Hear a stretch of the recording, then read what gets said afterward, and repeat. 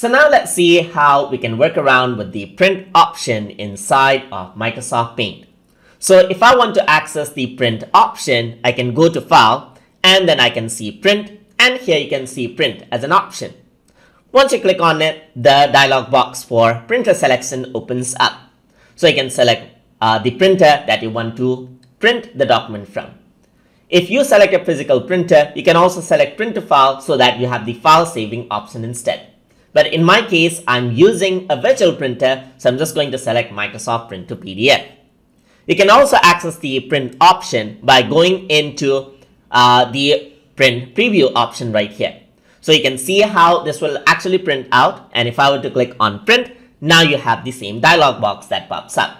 So I'm going to select Microsoft Print to PDF, and in order to access the printer specific settings, you can go to Preferences and you have this.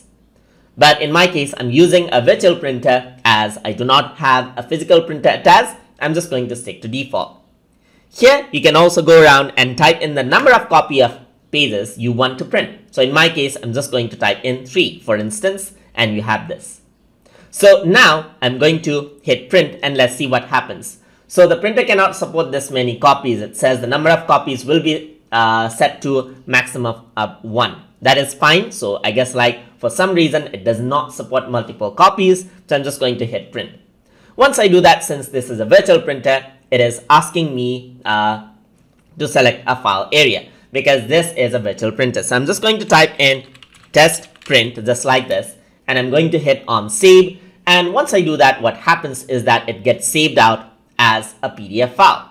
So I'm just going to open this out, and then what I'm going to do is, okay, I'm just going to open this out with, let's say, Adobe Acrobat Reader, and this is what you have. So you got the printed file as a PDF file, and this is exactly what you saw in the print preview right here. So if I were to go to print preview, this is exactly how you saw it. And that is how you can work around with the print option inside of Microsoft Paint. So hope you guys learned something as always. And as always, please like, comment, share, and subscribe.